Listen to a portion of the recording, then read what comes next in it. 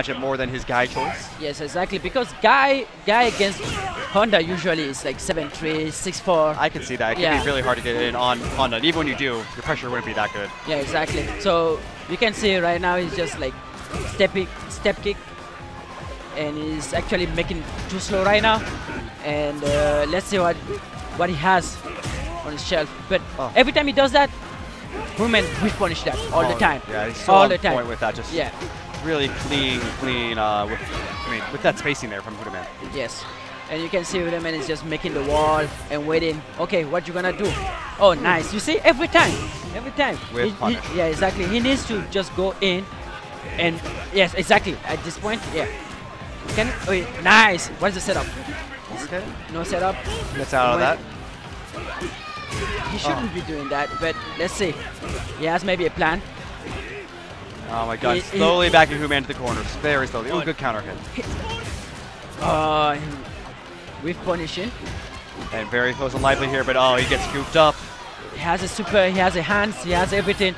And let's see. Oh, nice! Oh, no! Oh, no!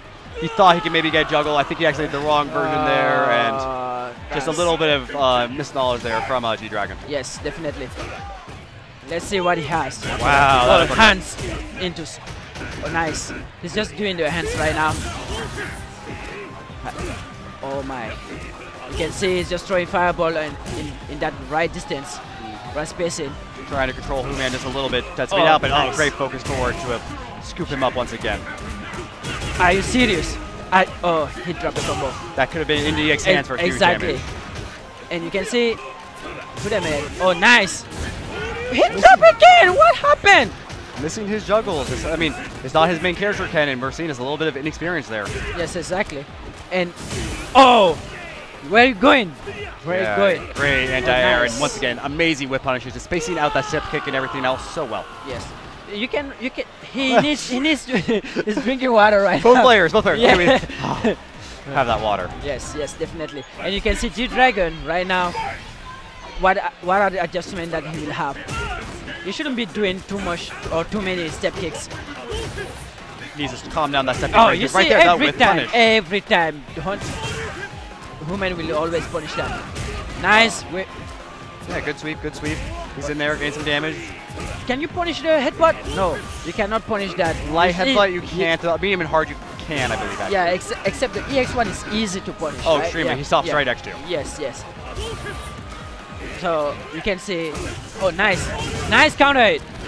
And you can see. Oh, nice. Wow. The pressure. Wake up, EX! He gets scooped. Oh my. Oh, the whip punish again.